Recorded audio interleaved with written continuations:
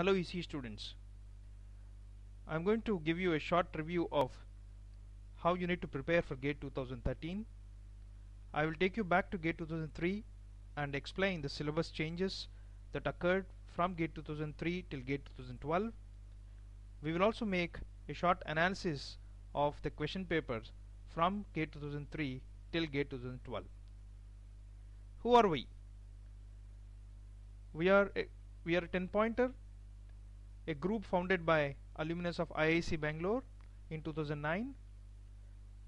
10-pointer co-founders have vast experience in coaching students for GATE, IES and PSUs in India. 10-pointer strongly believes in the principle that there is no substitute to hard work and no shortcuts to success. We provide online preparatory material for GATE, IES and PSUs in India throughout the year. That includes several practice tests with level of difficulty ranging from easy, medium to hard, previous year questions with solutions, several web links, good video lectures, ebook links, etc. Unlike other online websites which wake up only before the exam, one or 2 months before the exam, 10-pointer provides its services, helps students to prepare well for the exam throughout the year. 10-pointer is not just an online test provider, but rather tries to support students and help students to enhance their preparation throughout the year by providing several online resources to students. For more details, please visit www.10pointer.com. Let's go back to GATE 2003. I say it is flashback. From GATE 2003 till GATE 2008, the total number of marks for GATE was 150, and from GATE 2009 till GATE 2012, the total marks got reduced to 100. I would like to highlight the changes in the syllabus that occurred from GATE 2003 till GATE 2012. Now, why is GATE 2003 important to us? Before GATE 2003, GATE exam was similar to IES exam. GATE had two papers, subjective type and objective type. From GATE 2003 onwards, GATE became completely objective. So our reference from now on would be GATE 2003, and we would like to see the other changes that occurred for this exam till GATE 2012.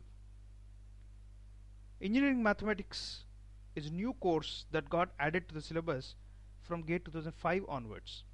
So if you see previous year question papers from GATE 2003 till GATE 2005, you will not find even a single question from Engineering Mathematics. And then General Aptitude got added to the syllabus from GATE 2010. So that means there are no questions from General Aptitude section from GATE 2003 till GATE 2010. It's not just the subjects, but the number of questions also changed from GATE 2003.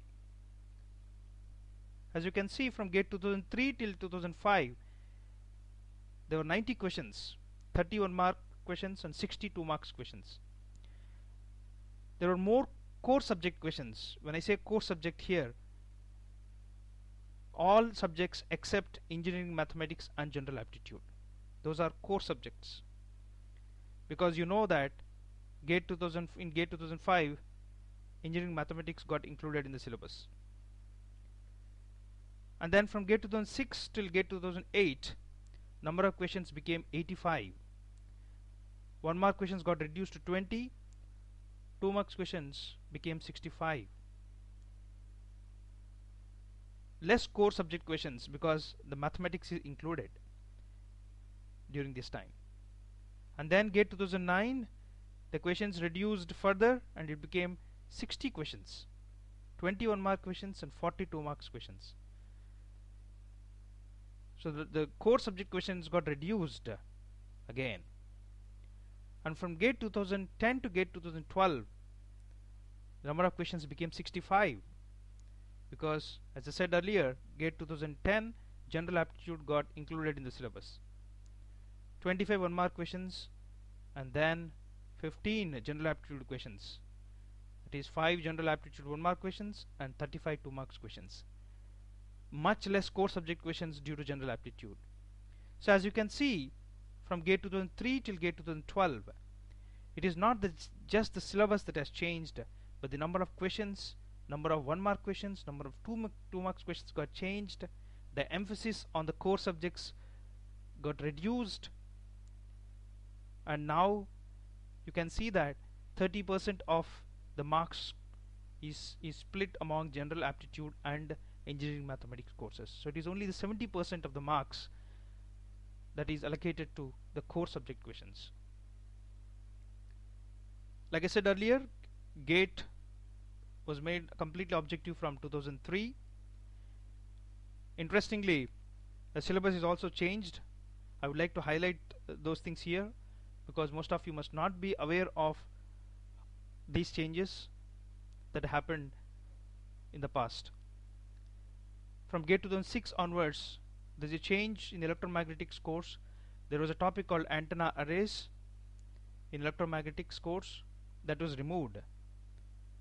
So prior to 2006, you would notice that every year there used to be at least 1 2 marks question from antenna arrays, and then you may be shocked today to see the last several years from 2006 till 2012 there is not even a single question on antenna arrays. So some of you must be surprised why there is no question. What happened to that question? Is it not important? No, the reason is it is very important, but it is removed from the syllabus. From GATE 2007 onwards, in your electronic devices and circuits course, a new topic got introduced, that is the device technology topic, which includes integrated circuits, fabrication process, oxidation, diffusion, ion implantation, photolithography, N-tub, P-tub processes, and also twin-tub CMOS processes. They got included. Communications, in the communications course, basics of TDMA, FDMA, CDMA, and GSM got introduced. And in electromagnetics course, the concept of S parameters was introduced, which means that the questions from these topics, from device technology and TDMA, FDMA, CDMA, GSM, and S parameters, you can see the questions only from 2007, and you will not see even a single question before 2007. So don't think that it was not that important from GATE 2003 till GATE 2007, and they became important only after GATE 2007. That is not the reason. The reason is they have not included in the syllabus prior to GATE 2007. Similarly, GATE 2009 onwards, in signals and systems, the topics related to DFT, FFT, parallel and cascade structures got introduced. What does that mean to you? Why should you know this information? This is one information which is quite hard for students to get, even if you attend any coaching institute. Not many coaching institutes would like to discuss all these things in the class. So that means relying only on previous questions is not enough. It's good to know how questions are asked in the past, but don't depend completely on previous year questions. This is not your semester exam where the questions are repeated. So don't judge on the emphasis of each subject just based on previous year questions. Make an analysis and keep it for yourself. It's good to know the percentage of marks that you may get in these subjects, but don't think that it will be exactly the same as what happened in the past. There are also some other uncertainties, like the syllabus can change. Now we don't know the syllabus for GATE 2013.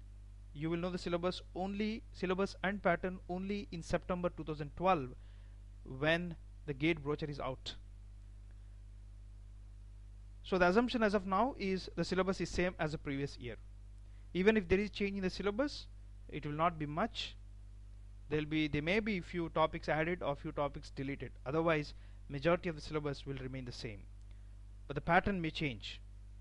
But you should know, it's good to know how questions are asked in the past, because you can then align yourself in preparing. You will get some understanding of how you can prepare several subjects, or which subject you need to take first and which subject you can take later. So have a better understanding of previous year questions. Now 10 pointer made a short analysis of the percentage of marks for the last 10 years, starting from date 2003 till date 2012. And again, as I said earlier, this is only an analysis to make you understand the importance of the subjects in GATE, as you will see that the emphasis, since it has changed quite a bit, mainly the number of questions have changed quite a bit from last several years, and as we go on we may see a different pattern in the kind of questions that are asked in the exam. So this is the analysis that we have made, and you can see that this is in the percentage of marks. Today GATE, the assumption is GATE 2003 will be GATE 2013 will be 100 marks paper with 15% of mathematics, 15% of general aptitude. And if you look at the aggregate for the last 10 years, general aptitude of course is at a is the top level with 15% of the marks. Then comes the communication systems, analog circuits, engineering mathematics, control systems, network theory, electromagnetics, signals and systems, digital, electronic devices and circuits, and microprocessors. Microprocessors can be considered as a different subject, or it can be clubbed into digital circuits. But as such, if you see, the emphasis on microprocessors is less when compared to the emphasis on digital circuits. A 10 pointer made a graphical analysis of the percentage of allocation that happened from 2003 till 2012. We would like students to take this as a reference to understand the importance of the subjects, but don't expect that you will get the same number of questions in the exam. So when I say 13.67% in communication systems, that doesn't mean that it should be exactly 13.67 marks in the exam. It could be somewhere like 10 to 13 marks in the exam. So that's quite a bit, right? So the core among the core subjects, you see that communication systems is a core subject for EC students, so you get more marks here. Analog circuits, and today engineering mathematics and general aptitude, the weightage of these two subjects is also increasing. That means they are significant. If you want to get a good score, don't neglect them thinking that they are non-technical courses. If you want a good score, you need to score marks in these subjects as well. Then you have control systems, where analysis says it's 11%. It's a good marks, right? Anything about 10 marks is a very good subject, and that needs to be prioritized before others. Then you have network theory, 9.87%, electromagnetic theory, 9.74%. Electromagnetic theory and network theory, you can see they are very close to each other, right? So you get good number of marks in these two subjects. Signals and systems is a quite new subject in that way, because it was not there. The emphasis was not very much from the beginning, but then you see that it is 9.47%, so around 9 marks you can expect in the exam.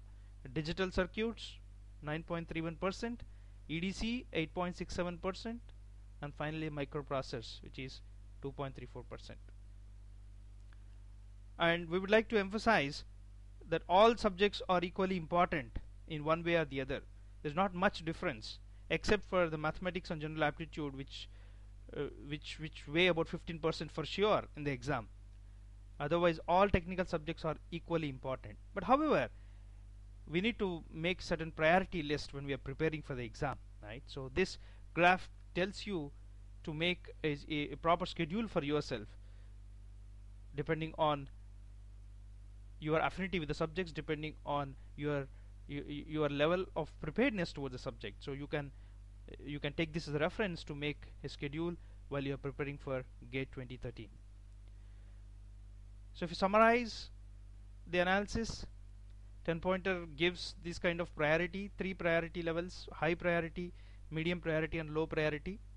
So high priority subjects include obviously the two non-technical subjects in general aptitude and engineering mathematics. In addition to these subjects, you have communication systems, analog circuits, control systems. 10 pointer feels that these three subjects have high priority, that is again based on the number of marks that have been asked in the last 10 years. Then you have medium priority, network theory, electromagnetic theory, signals and systems, digital, electronic device and circuits, and finally the low priority, which is microprocessors. Last year you would have seen GATE 2012 paper didn't have a single question on microprocessors. So that doesn't mean that there will not be any question on microprocessors in GATE 2013, right? So the priority is low. That doesn't mean that you should neglect the subject, but you should take it maybe at a later date. But first focus on high priority and medium priority subjects. Thank you. 10 pointer wishes all ECE students good luck and all the best for your preparation. You can also join 10 pointer premium group at this link, www.10pointer.com/premium users today, where we have a number of students who are seriously preparing for the exam. We try to support them by providing all kinds of online resources, including practice tests and several online material. We would like you to join 10 pointer group and take the advantage of this. It's not very expensive. As alumnus of IISc Bangalore, we strive to help students as much as possible who don't have capacity to attend very expensive classroom coaching, but can use technology to study, prepare well for the exam, start preparing for the exam